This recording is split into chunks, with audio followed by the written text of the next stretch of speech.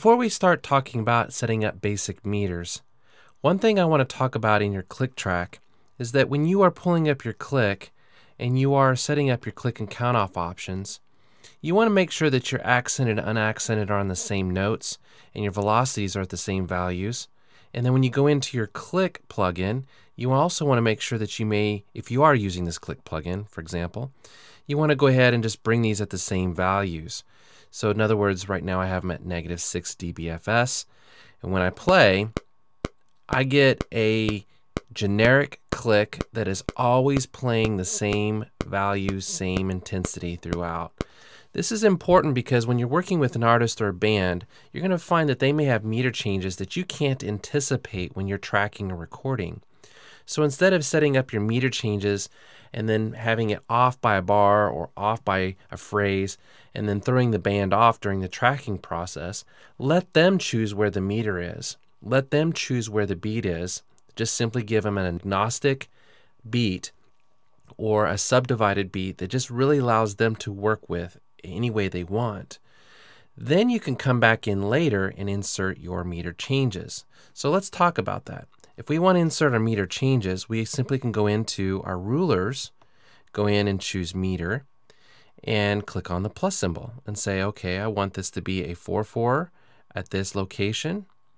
And then maybe at bar 2, I want it to be a 6/8 time. And then I can say I want it to be the 8th note getting the beat. And you can see that the meter change has been inserted.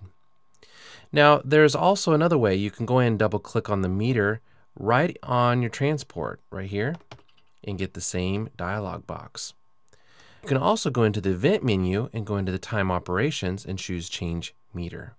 Now, I like this particular dialog box better because I can go in there and say every next bar I want to change it. So let's say I wanted a 4/4 right here, and then I want a 6/8 to the next bar. Now watch what happens. I'm going to go in and put a 4/4 and then hit apply. Notice how it went right back to 6/8 because it's saying this is what I had before. So this is typical in music production. You'll have a meter change that's only for a bar or maybe a phrase, and then it switches back. So you're going to find yourself using that. Now you have the ability to do this to the end of the session or for a selected range. So I can say I want to do this for 3 bars. And I'm going to switch this back to 4/4 just to show that again. So you have all that set up. So take advantage of this particular dialog box the most. You're going to find that useful.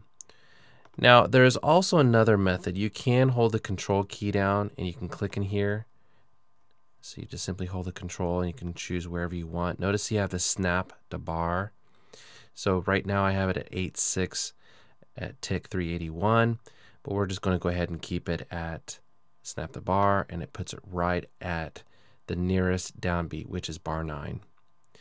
So remember to set up your meter changes after you've done your initial tracking process, or at least the initial rough tracks, so that you can get a guide of knowing where the meter changes are first. Otherwise, you can frustrate the artist when you're doing the initial tracking or the initial rough draft of the recording process.